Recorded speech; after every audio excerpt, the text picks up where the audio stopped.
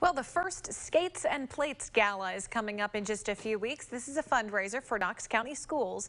The Partners in Education Foundation is hosting this. So I caught up with Lindsay Wilson, who's helping put this on, to find out a little bit more. Holding the first gala during a pandemic, that is probably not what you thought was going to be the case. How has this been for you? So it's definitely an interesting planning process for Skates and Plates, but what it's doing in benefiting our Knox County schools and our students and our educators is critically important all the time, if not more so right now. So we definitely wanted to make sure that we had a way to allow the community to engage, invest, and give back, and maybe give them a little sneak peek of what they can look for next year, and we can hopefully hold this in person. Oh, I think we're all hoping the very same thing. So walk us through the virtual gala this year. What can we expect?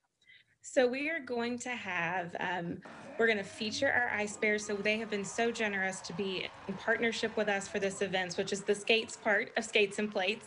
So we are going to feature some of their players. We're doing some of the filming at the Coliseum, but we're also going to feature the good work that's been going on in our schools. So we're going to look at some of the challenges that they've been facing with the pandemic, with virtual schooling, and how the money raised through Skates and Plates can help, as well as ways that we can help support our educators and ultimately our future workforce by ensuring that we're helping our students get the post-secondary education they need once they graduate from Knox County schools.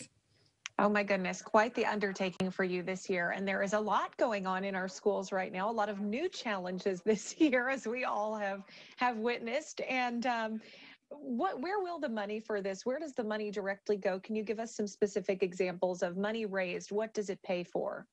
Sure. So, Skates and Plates is the gala for Partners in Education Foundation, which does directly benefit Knox County schools. And we're really focusing on three specific things this year with this money raised. One is scholarships. So, seniors from every Knox County high school will get a scholarship from Partners in Education Foundation. So, the money will go to help benefit that.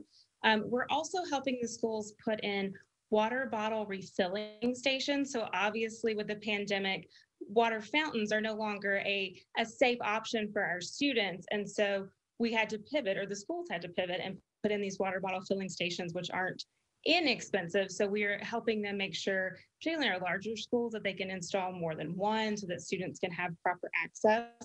And then we really also want to pour into our educators. So we are looking to support Teacher of the Year, provide continuing education resources for them through the money that's raised at this event. And this is free to attend, folks. You can register at skatesandplates.swell.gives. That's right there on your screen for you. The gala is Thursday, February 18th. It starts at 11:30 a.m. Of course, in the future, they are, again, hoping this event can be held in person.